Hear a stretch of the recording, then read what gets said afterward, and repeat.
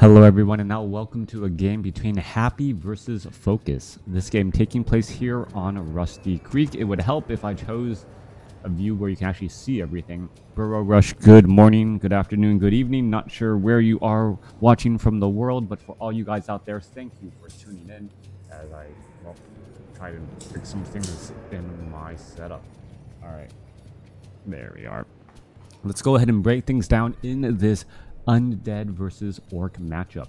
Happy, the Emperor, perhaps the greatest player right now. I'm not going to say the GOAT because, well, it's difficult to define the GOAT without paying homage to or giving credit to where it is due to the players that have come before you. As well, players are better now than they were in the past just because there's been so much advancement that's been made.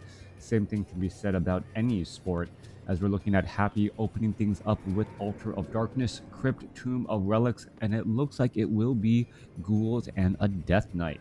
Coming back around on the other side of the map, we are looking into, well, Voodoo Lounge, Blade Master, and Grunts coming out from the barracks. Where are the sounds coming from? Oh, Crota's live. Someone was watching. Right, if I go hello, all right, would you instantly know that, like, oh wait, Crota's live? Anyways, Death Knight now going to be training up here as things do get underway. I'm still trying to find a way to fix my overlay to show the classic icons. For some reason, it just is not working, and I don't quite know how to fix it. If anyone out there knows how to fix W3 booster so that it no longer shows reforged icons, do definitely let me know. Blade Master now going to be training on up here in just a moment. Yeah, those reforged icons, maybe at some point my eyes will get adjusted to it, but that the Scroll of Town Portal just looks so different to me. And the healing salves, well, Scroll of Speed as well.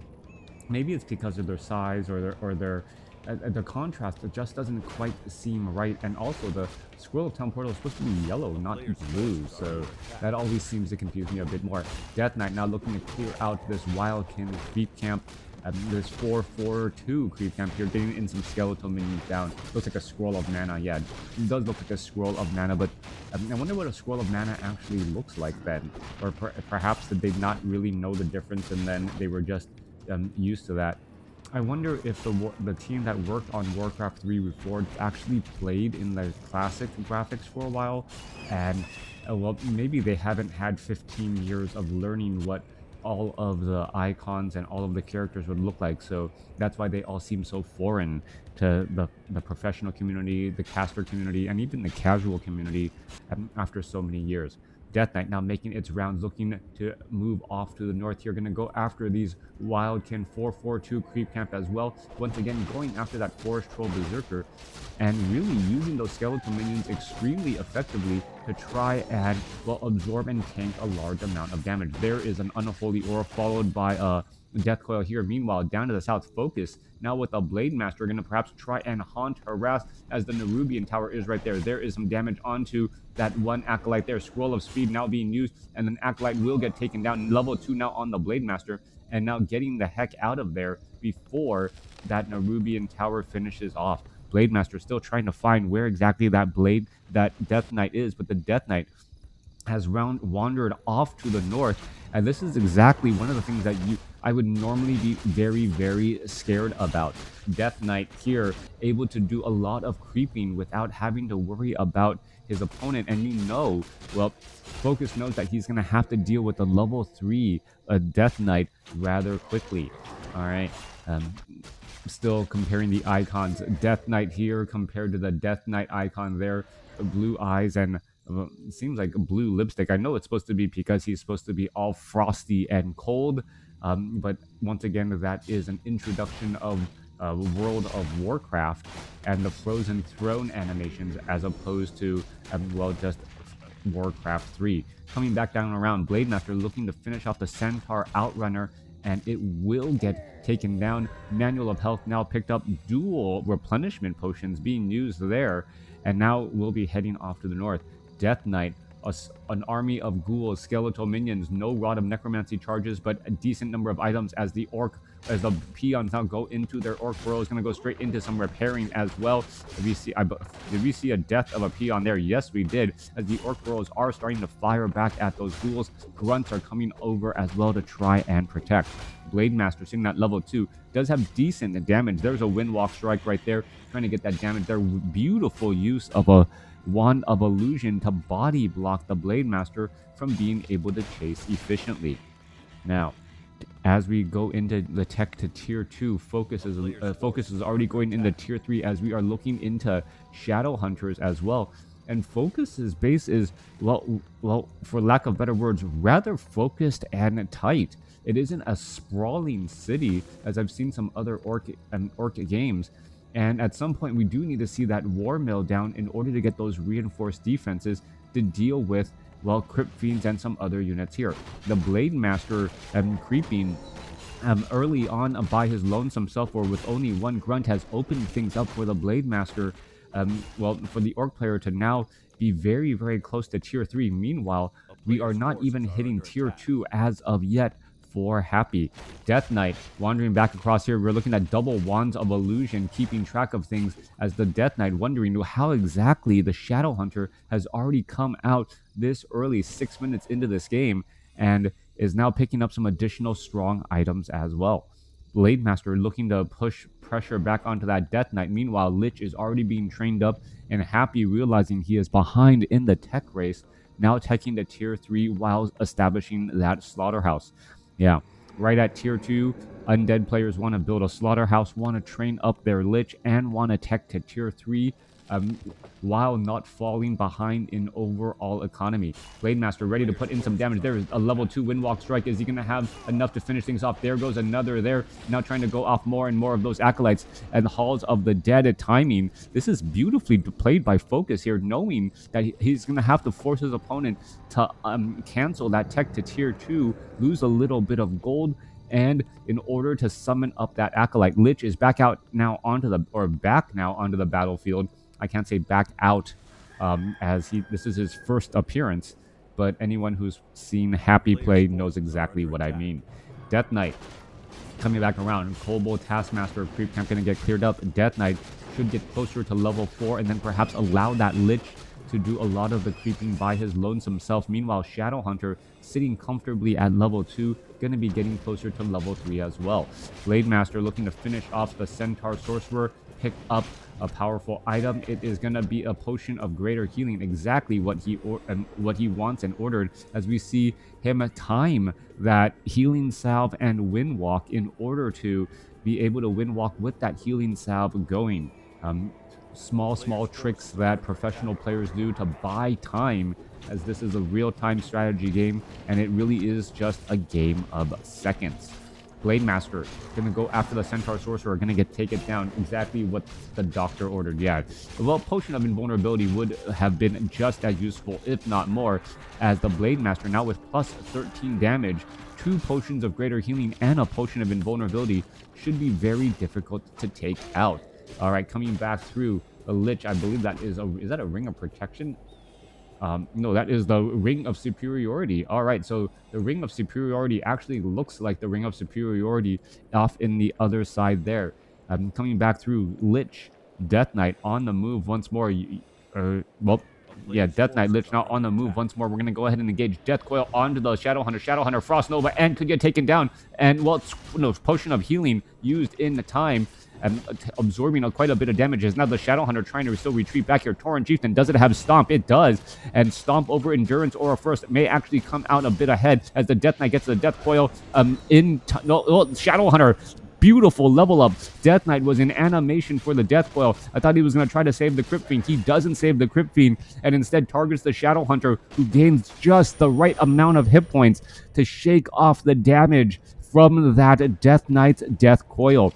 Beautiful timing there, and, well, a doubling down on the hero, only to see it actually coming back to haunt him there as an obsidian statue. Well, oh my gosh, is he going to be able to get away? That Frost Armor looks to be enough. No, Tauren Chieftain trying to catch up to that target and finally takes it down. Coming back around, Lich, Death Knight, Dark Ranger now looking to retreat back. A little bit of timing, and FoCuS is not letting up off the gas at all. going after the Razormane Brutes here. There is the Razormane Chieftain as the units are going to try and retreat back. The Razormane Chieftain could deal some big damage across some of the other units as well, trying to take down some of those units. There's an ensnare onto the Death Knight. Death Knight now silenced onto some other onto the Tauren Chieftain. Tauren Chieftain unable to get the stomp. Blade Master could be in trouble. There's a potion of healing, but still needs a potion of lesser invulnerability, or perhaps a healing wave from the Shadow Hunter to save that Blade Master. Blade Master is in trouble, and the Blade Master gets taken down. Shadow Hunter now could be in problem, as well as the Razormane Chieftain comes across and, well, uses the boulder. Fighting in front of the creep camps now going extremely well for Happy, as the Tauren Chieftain and the Shadow Hunter now need to back away. Kodo Beasts are trying to make the best out of a bad situation, as the Razormane Chieftain is still saying, "Get out of my house," to everyone unless you are a creep. Death Knight finding and surrounding a Kodo Beast right there. Tauren Chieftain once again gets silenced. Are we going to see a Shadow Hunter heal? Level 4 now on the Death Knight, as the Death Knight now uses a Scroll of Town Portal to get away. Tauren Chieftain trying to finish off a couple of additional units as they retreat back, aggroing the creeps back once more. Tauren Chieftain may try and throw down a stomp. No, going to save the mana, as the Lich Death Knight and Death Knight and Dark Ranger now making their way back over again. True Shot Aura on that Blade Master.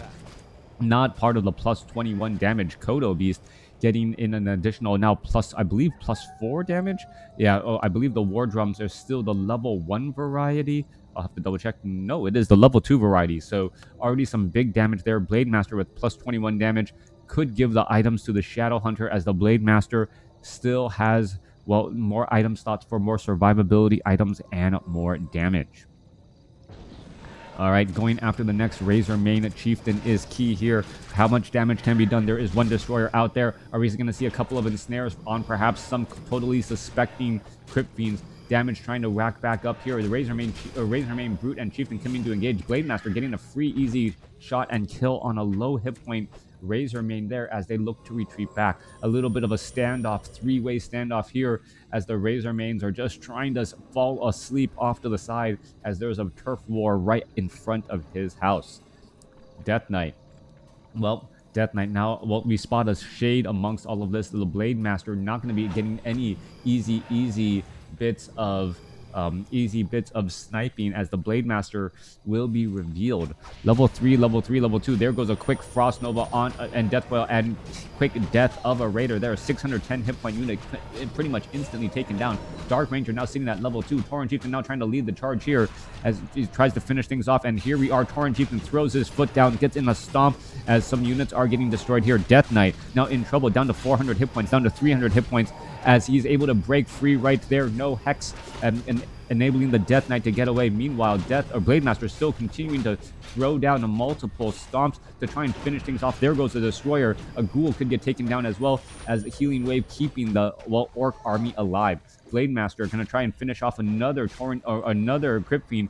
Surprisingly, the Blade Master does not have an Orb of Lightning, allowing Purge onto some of those units and attacking the air units and those Destroyers, which have been able to get away. All right, still a little bit more healing getting underway here. Destroyer, Blade Master trying to finish things off, trying to finish off the, well, finishes off the Lich, and now going after some final other heroes, as the Destroyers in the air could just completely get it taken out, as well as we're looking at Crypt Fiends getting taken down one at a time, as we see another Hex finish the job there. 46 supply compared to 44, and now Happy behind in supply while trying to resurrect his Lich. Razormane item gonna end up going to the well, Blade Master, or who had it? All right, Boots of Quel'Thalas, plus 6 agility, now plus 29 damage on that Blade Master. I'm still surprised that the True Shot Aura is sitting on the Blade Master instead of the Shadow Hunter, as, well, item slots are very, very precious on that Blade Master. Or is it going to be sold? Nope, not sold. All right, especially with all of the Berserkers there. Coming back around into the corners of the map, Death Knight still doing a bit of clearing out on these creep camps. Hood of Cunning. Death Knight now looking to finish off the remainder of this creep camp here, as we're looking at the, well, Dark Ranger getting closer and closer to level 3. Coming back down to the south here, the majority of the creep camps have been cleared out. Only the south red creep camps are available, as the Lich is now out here onto the battlefield, extremely close to level 3 as well. Dark Ranger opts to go for level 2 Black Arrow. So we could be seeing some, dark minions out on the battlefield. Blade Master now perhaps going to try and find things to take them down and, well, burst down some of this. There's a stomp, but mid-stomp gets silence, and he's unable to put his foot down. Feels like a father trying to discipline his kids and getting stopped by his wife right in the middle of saying anything, as the Kodo Beast, not speaking from experience at all. Death Knight now looking to continue to fight this battle here. Tauren Chieftain in the frontline spot, could throw down a stomp here. No, does not get the stomp down. Could have finished off the Crypt Fiend as we're still fighting our way through. Stomp cooldown has come to an end here as we're continuing to try and throw down a stomp again. More Raiders are getting picked off once more. I believe that was a scroll of healing there, as Obsidian statues are now starting to get burst down as well. Blade Master not chasing after the Obsidian statue. 122 hit points there. 41 supply compared to 42, as the Death Knight and Lich still battling it up here. Kodo Beast trying to run away from all of that, as we see a massive stomp, but that is just mainly hitting a lot of dark minions, not that important of a target, as a Kodo Beast gets taken down once more. Blade Master finds that low hit point Obsidian statue. Another stomp comes across here, trying to finish off the Death Knight. Death Knight has a potion of lesser invulnerability and, well, uses it in time to save himself from a random strong critical strike. Shadowhunter going to have a little bit of problems. Potion of invulnerability transferred over as well, as we're looking at a massive retreat underway. Blade Master, Shadowhunter gets a little bit of healing endurance aura, trying to keep everything going, as the units are able to retreat back. That fight definitely belonging to Happy in that situation. We're looking to clear out some more of creep camps here, as the Death Knight will get, or wow, just shy of level 5, 14 experience shy.